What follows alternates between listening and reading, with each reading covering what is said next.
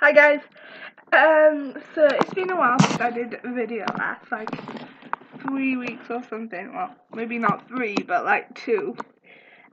Because I had this like thing under there and it was just fugly. So you didn't need to see that. But it's mainly cleared up now. I mean, I've got that bit and then yeah, but it's alright. So I've got a subscriber. Thanks, Juliet. Um, yeah, I know her. And she wanted me to do this video on the top 5 things wrong with the Harry Potter. Not with the Harry Potter, with Harry Potter. Which is hard because I'm a Potterhead. And she's a try-hard, so that's why she wanted me to do it. What I decided on was top 5 things wrong with the Harry Potter movies. Because I felt like they could have been like so much better. They had that potential to be so much better if they just like tweaked a few things.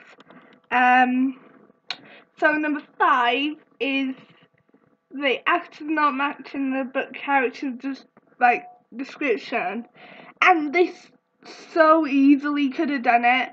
Like with Daniel's hair, they could have just like curled it or something, or like put a wig on. And I know that he can match his eyes because of the contacts not reacting properly, but well, I'll explain what's wrong with that later. Right, next. With Hermione's hair, they could have like crimped it or something. Yeah, they couldn't have done anything with Ron, but you get the point. It was just so. There was little tweaks that they could have just made.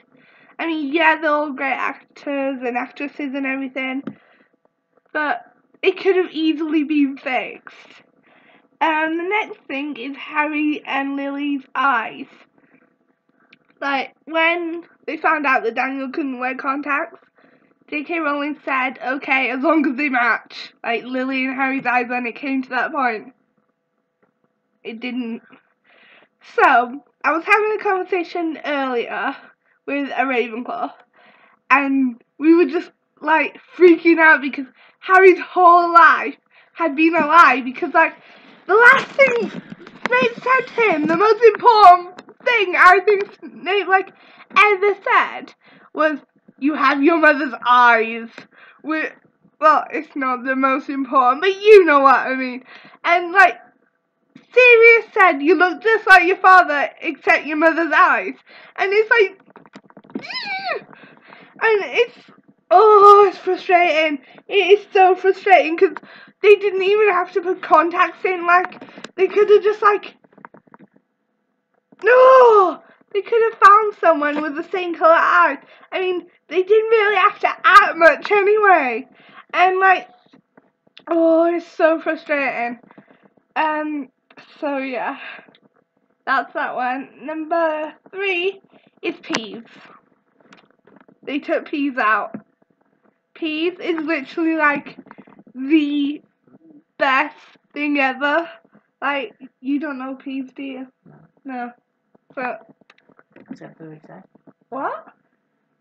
What? Bird's eye. Bird's eye. Why? Peas. Peas. Garden peas. Peas. Alright. Okay. See what I mean? So, peas is like, I can't even say a pathologist, something like that. And basically, he's like a ghost kind of thing that causes like menace around the castle. And he's so funny. He makes everything seem like funny. And I think in the last book, it was so important for him to be there because, like, Fred Weasley has just died. And like in the book, Peeves like made this song up about Harry beating Moldy Voldemort, and it was so funny. But in the movie, I was just like, Fred! Where's Peeves? I need Peeves. So yeah, that's why it sucks. No Peeves. So yeah, you really kind of just need peas, the same reason you need the Weasley twins. Only in the last book, there's like, Fred, oh my gosh. Right, the next one really gets to me, right? Voldemort's death in the movies. Right, in the book, he literally dies a human death. He just drops down dead. He doesn't turn it into butterflies. Oh my gosh. It's so annoying because he's like, "Whoa!" And the whole point of Voldemort's death was to show that he was only human. He was a seriously twisted, evil, flaming genius human, but he was human. And oh my god, it's so annoying because in the movies they're just like, oh, let's make him fly apart. No, just don't go there. No. Calm it and your blood pressure. So the next one is something that seriously gets me, right? So, for those of you who just watched the movie, right, Remus and Tonks, they got married, because they don't really pick that up, but they also have a child. That child is called Teddy Lupin.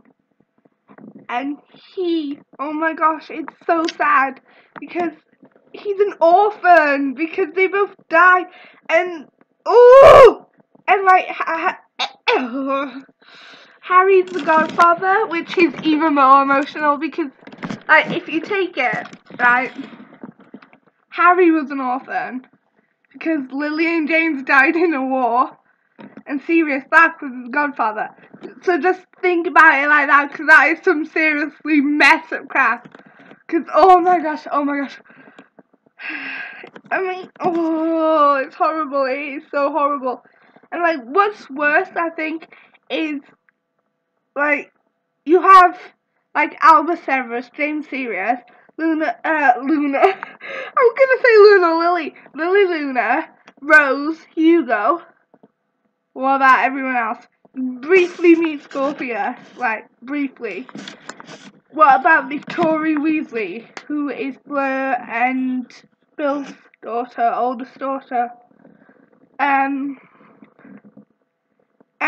the thing with Teddy is, he should have been in the last scene. Like, he should have. Because, like, I've heard that they did a scene with Teddy and Victoria, but they deleted it. What good would have come of deleting 5 minutes of pure gold to make the fandom happy? And oh my gosh, Teddy, he is so perfect. He takes after Tonks more than Lupin, so he's like not wolfy. Like, he might have had, like, we don't know much about him, only he was left an orphan. He dated Victoria, and he's Harry's godfather, godson even. So, yeah, it really gets me. So, yeah. I might post another video up soon. And when my sister comes up, my oldest sister, we were going to do a video last time because she came up like 2 weeks ago, 3 weeks ago. When was it? Yeah. 2 weeks ago. 2 weeks ago. And then my other sister came up, so it would have been, like, we could have done a makeup tutorial or something, because she's really good with makeup. But yeah, we were going to do a video. But we were kind of like, woo! So we were all over the place. But when she does come up, I've got a box of every flavour beans. So we are going to do the every flavour bean challenge. So yeah. So I will see you guys whenever I post a video next. So bye.